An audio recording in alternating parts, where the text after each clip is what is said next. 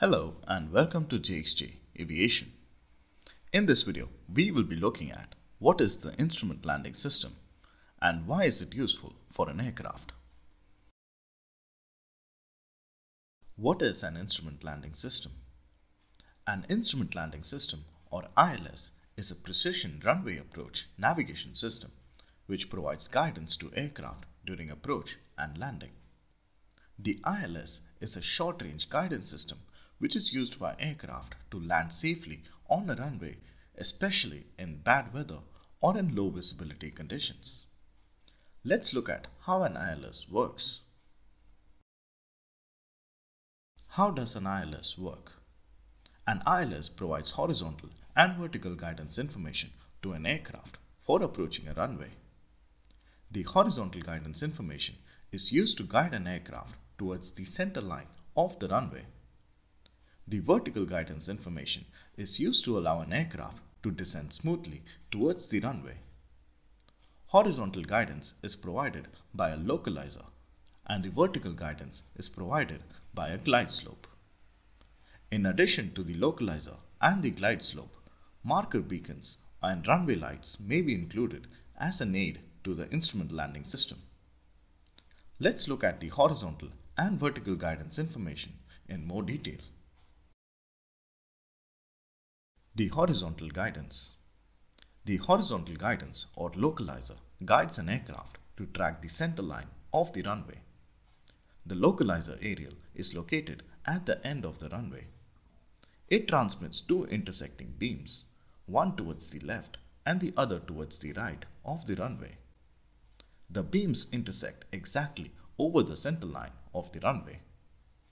Depending on the location of the aircraft, there are different indications given in the cockpit. These indications are used to fly towards the right or towards the left to reach the center line of the runway. The vertical guidance.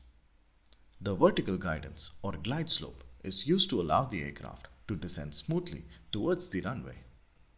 The glide slope antenna also transmits two intersecting beams, one beam above the required descent trajectory and the other beam below the required trajectory.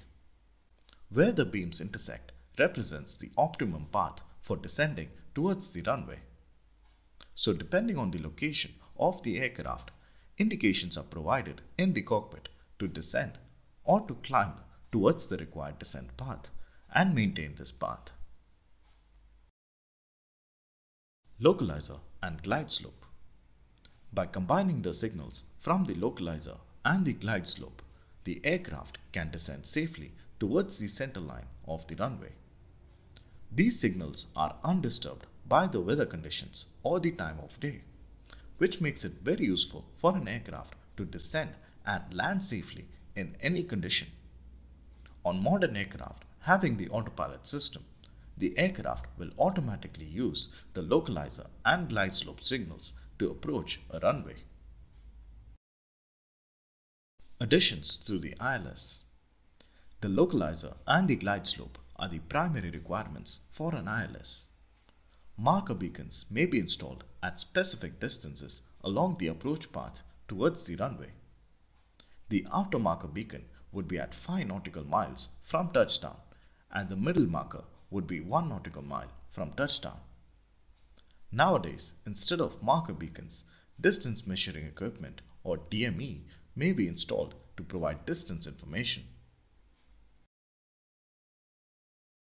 High intensity runway lights may also be used to improve the visibility of the runway in all operating conditions. Normally, even if the ILS signals are captured and followed, a certain amount of visibility of the runway should be available in order to continue with the approach and land on the runway. The runway lighting system improves the visibility of the runway.